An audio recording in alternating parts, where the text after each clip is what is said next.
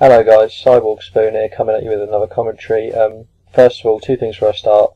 This is going to be a two-part video, so make sure you check back for the second half of the video, and also let me know what the audio for this video is like. I'm still trying to get used to all the programs like Sony Vegas and Audacity and stuff, so I'm trying my best to get these to get it perfect and good enough for you to listen to. So just leave a comment or message me, whatever, about telling me what the audio is like. Okay, basically, to the point of the video. The other day I did a video, like a commentary on games I was looking forward to, like the first part of this year, and someone asked me, or they told me that I should have explained why I was looking forward to them, and I think that's a pretty good idea, to be honest. I should have, so I'm going to do that over this video. So yeah, I'll just have a bit of the Dead Space 3 demo in the background for you, whilst I talk about the games I'm looking forward to. So I'll start off with Dead Space 3. Looking forward to this because, well, the first two Dead Space games were great. What made them so good is that it was such a good atmosphere. The game really, I'm trying to think of the words.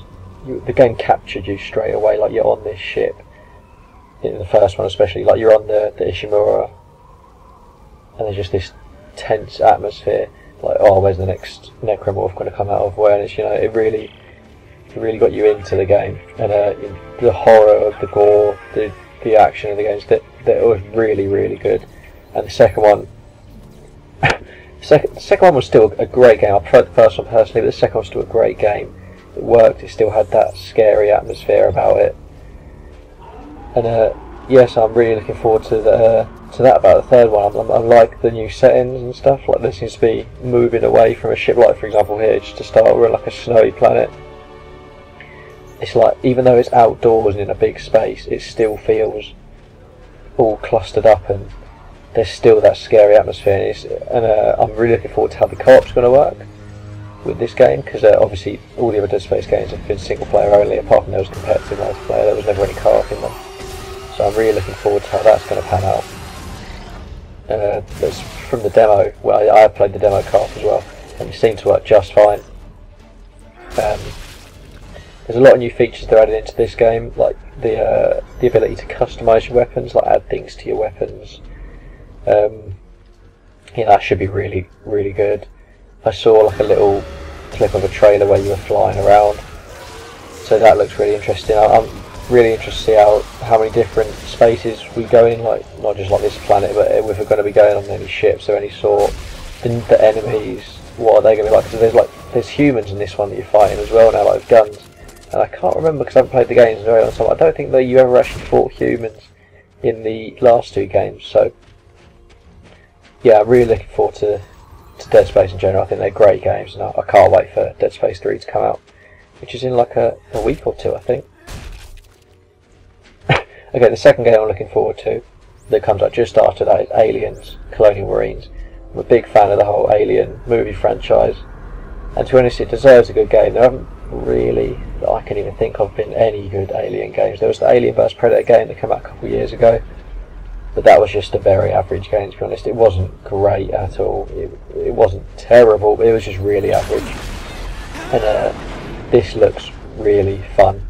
Like, it looks scary, but it's really fun. Like, the online especially looks great. Like, some people being the Marines trying to survive, and other people will be in the aliens. And there's another thing that looks like they've done well, the actual being able to, the way they control the aliens. All the other games, especially the Alien vs Predator game that came out a few years ago, the control of the aliens was, it's just crap really. You just stuck to everything, you were constantly flipping up and down. This one looks like you've got a lot of control with the alien, and it looks like it's going to really improve on that. So yeah, that game looks really good, and I'm really looking forward to that, because it's a great franchise and it should have a good game. The next game I'm looking forward to is Metal Gear Rising. Like I said in my COD commentary, I'm a huge Metal Gear fan, and I like this new little series they come out with, Rising. Obviously you're playing as Raiden. I doubt Solid Snake I doubt Snake is going to make an appearance in this. Excuse me. Yeah, so I played the demo the other day. The gameplay is really smooth. Like it's really fluid. Using your sword, where you're just shooting attacks, or you're using like the free blade mode, it is really fluid. It works really well. The graphics, it looks great.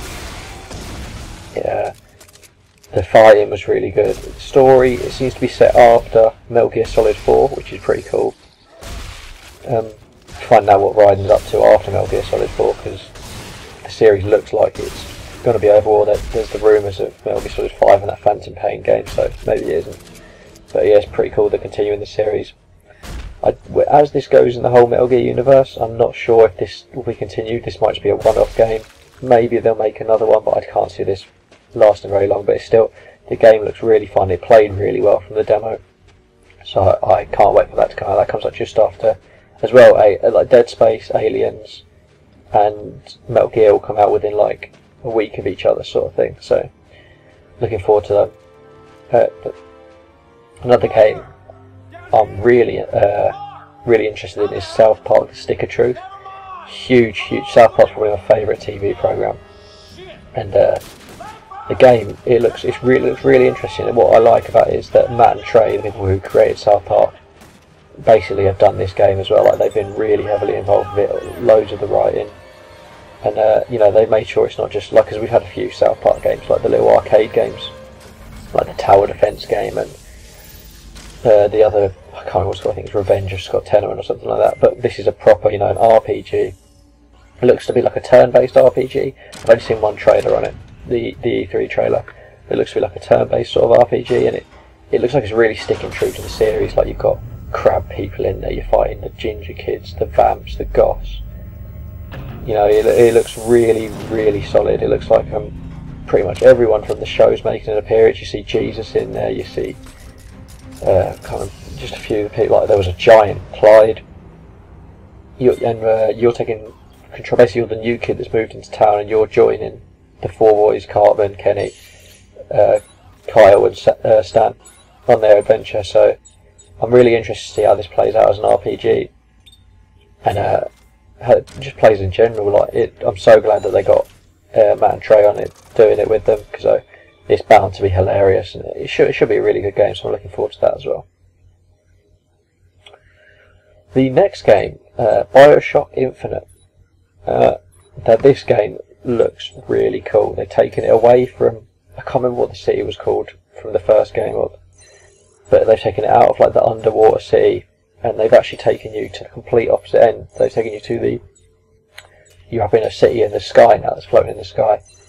And that is really cool, because what made the first game so great so much is, like, the first time you play it, there's, just like Dead Space, there's that atmosphere, and it's a really tense, and it's almost fearful, because like, it's just a natural fear of people, of drowning and stuff, and you're in that really scary rundown underwater sea that looks like it could just break at any time, and you could just be completely flooded and die.